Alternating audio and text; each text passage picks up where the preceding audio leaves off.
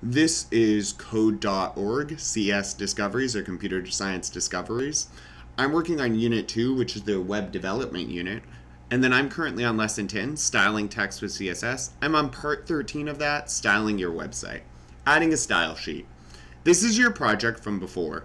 In the next level, you'll have a chance to add some different styles to it. Ooh. But first, you need to add a style sheet, name it, and link it to your HTML page. So this is really important to know how to do. Create a new style sheet for your project. Rename the style sheet file. Add your style sheet to your HTML page. Okay. So, add. Does it explain that? Nope. Oh, this is create. Okay, add. I'm going to click on that. Add CSS. Did it add it? Yep, and it named it this. Rename it. Okay, and to rename something, you got to right click. If you're on a Chromebook or laptop, to right click, you click down with 2 fingers separated at the same time on the trackpad. So I'm going to rename this. I'm just going to call mine style. I guess I'm boring. Boom. Rename. Add your style sheet to your... Okay, how do we add it? Oh, it shows us. Okay.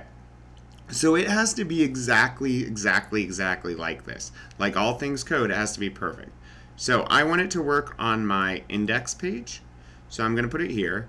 It needs to go in between the head and the closing head tag. All right, so we're using that for something.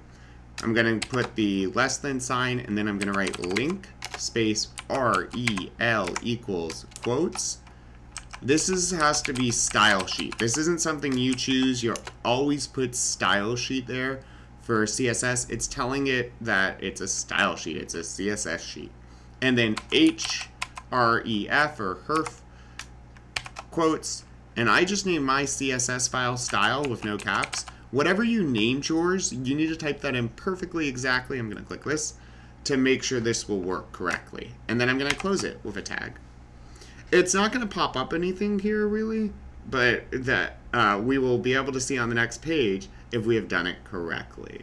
So, great. Let's go ahead and move forward.